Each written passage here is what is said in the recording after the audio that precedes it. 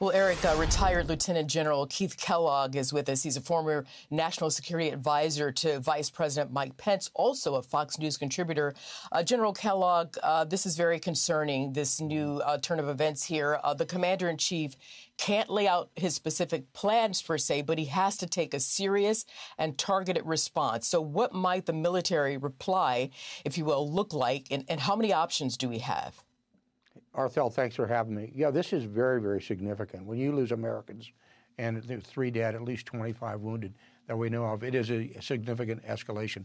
Look, I go back to what President Trump said in his State of the Union in January of 2020, when he said very clearly, if you attack an American, your life is forfeit. Well, we've just had some Americans killed.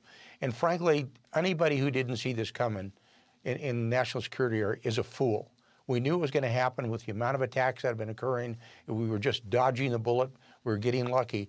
And it was caused primarily because of our normalization of activities. It was like, well, it's kind of okay to attack forces in the Middle East. It's okay to shoot missiles in the ships in the Red Sea. It's okay for China to get involved with Iran and Saudi Arabia in conducting peace. We've kind of taken a step back. Now the president's hand, President Biden's hand, is forced. In just a few blocks from here, in the White House complex and the Situation Room, I'm sure they're thinking of what they have to do. They're going to have to do what Teddy Roosevelt said, our 26th president. He said, when you strike hard. And he was the one who said, speak softly, but carry a big stick. I do not believe, Arthel, they have got any option but to go into Iran and attack Iranian targets. As Trey said just a minute ago, all of these attacks on American forces in the Middle East, be it Houthis, be it Hezbollah, be it anybody else, they're Iranian-backed. And this administration has pulled its punches, and it can't do that anymore. It has to make a hard strike. And here's the problem we've had with normalization, because when you normalize activities and kind of accept what's going on, now changing that dynamic is really hard. You can't just go tit for tat. You have to go up what's called the escalation ladder and make a significant strike, be it on people, be it on facilities, be it on troops on the field with the Iranians. Has to be something. The Pentagon is going to come up with options, and they're going to decide where they want to go.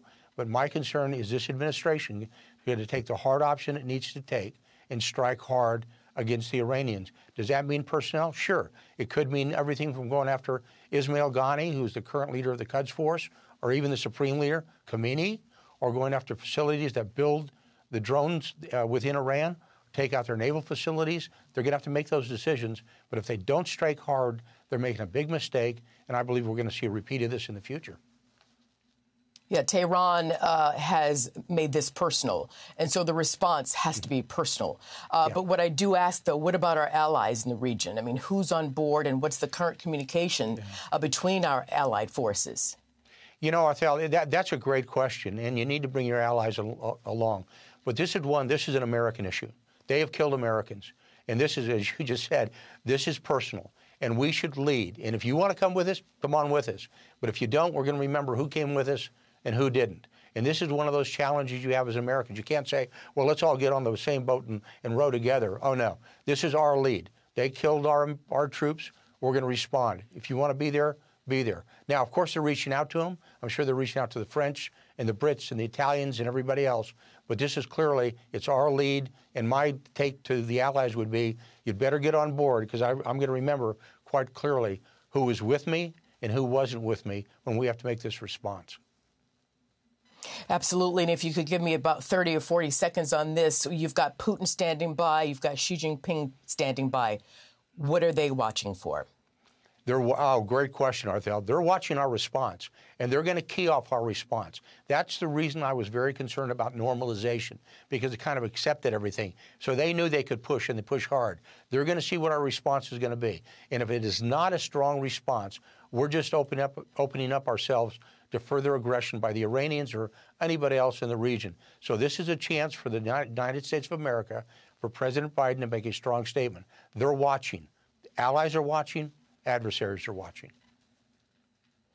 General Keith Kellogg, thank you very much. Stick around throughout this day for us, because we will have more, much more in this breaking news story.